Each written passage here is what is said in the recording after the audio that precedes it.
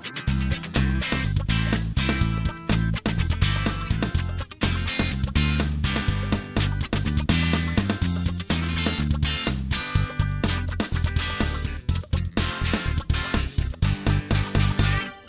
everyone! And welcome to the world of veterinary medicine. Today, we'll be talking about the coolest jobs a person could ever have. The people who help and heal the animals in our lives. If you love animals and think you might like to have a job working with them, you could become a veterinarian, a doctor that takes care of animals. You have to have good marks in high school, especially in science courses. And then it takes 6 years of study and training to become a doctor of veterinary medicine. Listen to this! Elephants can live to be about 70 years old. Despite their huge size and immense weight, an elephant's walk can be compared to the dance of a ballerina. Believe it or not, elephants walk on their toes. Elephants cannot jump because of their weight. Elephants don't really like to have more than 1 foot off the ground at any one time. Animals can get just as sick as humans, and, of course, they can't tell you if they have a cold or fever. And since animals are such a big part of our lives, taking care of their health is very important. A veterinarian in private practice has to be educated in a great many areas of animal health care. He or she has to know how to recognize and diagnose diseases from signs and symptoms, how to cure and treat illnesses, choose and prescribe medicines, and how to perform surgery and dental procedures. The job is never boring. Every day brings something new and exciting, and veterinarians are always needed, and in so many different and amazing fields. You can specialize in small animal care, like dogs, cats, birds, aquarium fish, and all sorts of house pets. As a veterinarian, you might even become involved in treating and caring for some heroic small animals. Another specialized field in veterinary medicine is large animal care, like horses, cows, pigs, and even ostriches, elk, and llamas. Veterinarians working with large animals give shots and vaccinations to protect them against certain diseases and often help them with birthing baby animals.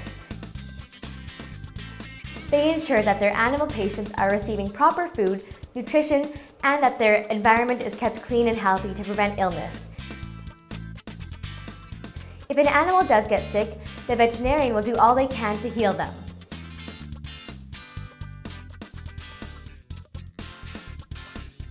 Marine veterinarians specialize in the health care of fish and mammals, like whales and dolphins, that live wild in the ocean. This is amazing! Dolphins can stay underwater for up to 10 minutes between breaths.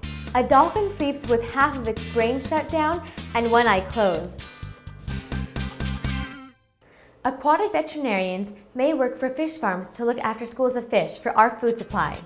They may also take care of fish in hatcheries used to restock lakes, streams, and oceans, so we can protect endangered wild fish populations. And on a smaller scale, aquatic veterinarians are required to care for exotic hobby fish for home aquariums. And there are veterinarians needed for exotic zoo animals, like elephants, monkeys, tigers, and kangaroos. All involve very specialized care. Veterinarians are required by zoos, national parks, and for research in protecting endangered wildlife species. Listen to this! The stripe patterns on a zebra are like human fingerprints. Every zebra has a slightly different arrangement. Zoologists believe this is how zebras distinguish who's who in a zebra herd. A mom and her baby can keep track of each other in the large herd. The stripes also help researchers to track particular zebras in the wild.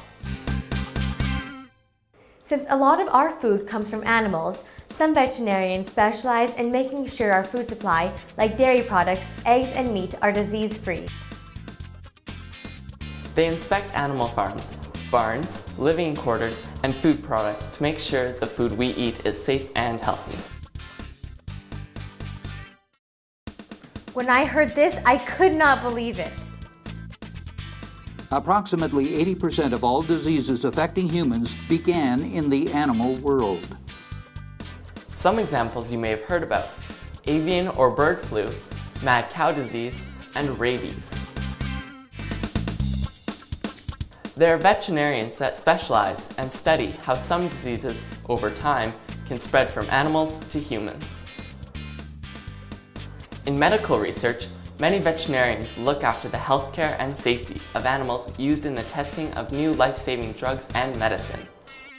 You can also become part of the animal health care team as a registered animal health technologist, an assistant to a veterinarian. Just like a nurse helps a doctor, it takes 2 years of study to become an animal health technologist. In Alberta, the Alberta Veterinary Medical Association, or ABVMA, makes certain all Alberta veterinarians and animal health technologists perform their jobs in a skillful and professional manner. The ABVMA is over 100 years old. If you're interested in animal health care, ask to tour your local veterinary clinic. You'll discover firsthand the wonderful work performed every day by veterinarians and animal health technologists in caring for our friends in the animal world. When you're old enough, you might also ask to volunteer at the clinic or at your local humane society. During the past few minutes, we've told you about the many ways to become part of the animal health care world. It's a very rewarding and fulfilling job. If you study hard and love animals, you can become a veterinarian or an animal health technologist. Thanks for watching, And good luck with your career.